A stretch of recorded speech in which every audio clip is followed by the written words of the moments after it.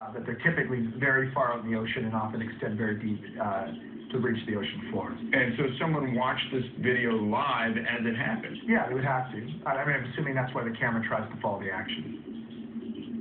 Whatever is piercing through that fish, is that what I think it is? Oh, I think so. The same things have been found in fish in the open ocean before. Spearheads? Yeah.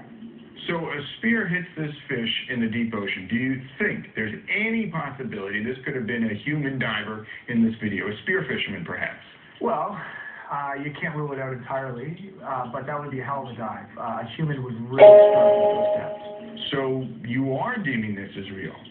No, well, I'm calling out what I see. I'd encourage people to judge for themselves. It's all very intriguing, no question. Sit tight.